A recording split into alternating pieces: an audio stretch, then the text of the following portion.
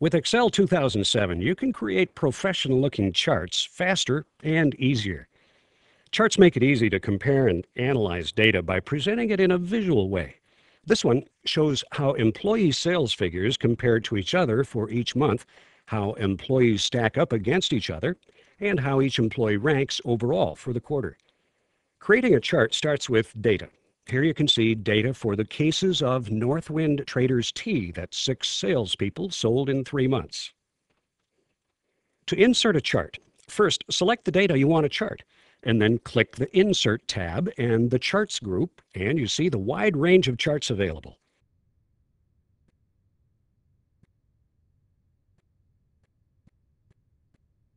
For this data, you want a chart that shows how each salesperson compares to the others. A clustered column chart will do the job.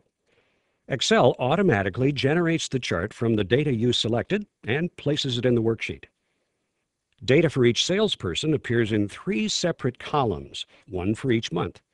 On the left side of the chart, Excel created a scale to help you translate the column heights into numbers.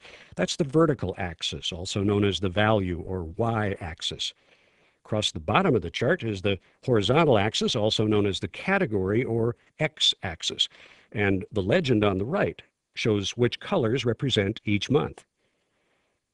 This chart clearly shows you how the salespeople stack up against each other month by month.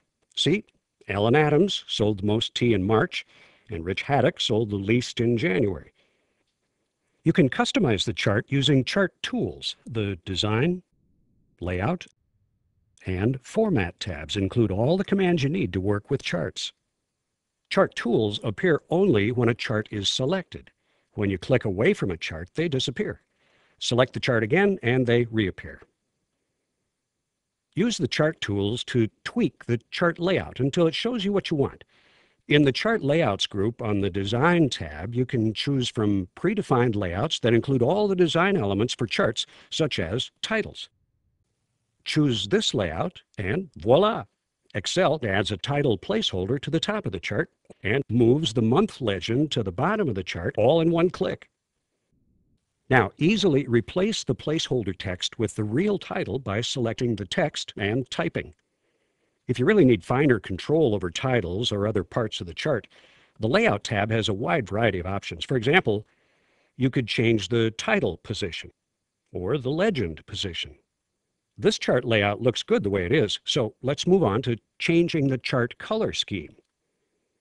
Save time formatting your chart by choosing a chart style on the Design tab.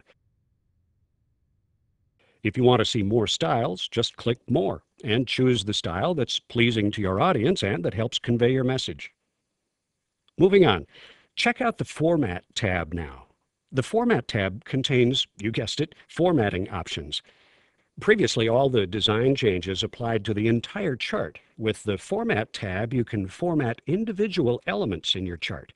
And using the drop-down galleries, like this one for text fill, you can preview formatting options directly in the Excel chart without clicking anything. Just pause the pointer over an option and the chart reflects that formatting. You only need to click when you're absolutely sure which option you want. That way you don't waste time undoing or reapplying different formatting choices. This chart looks good, but a different chart type might make it easier to compare information. Take a closer look at the chart types.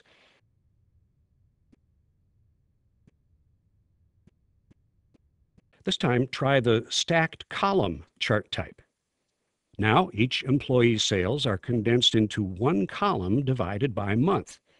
This makes it easier to compare performance month to month and to quickly see who sold the most tea overall for the quarter.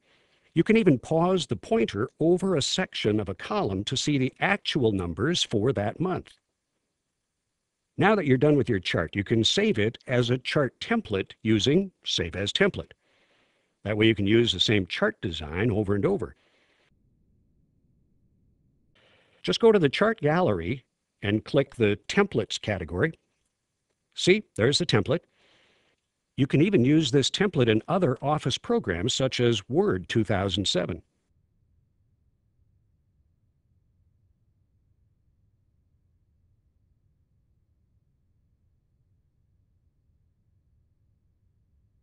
Here it is in the Word chart gallery.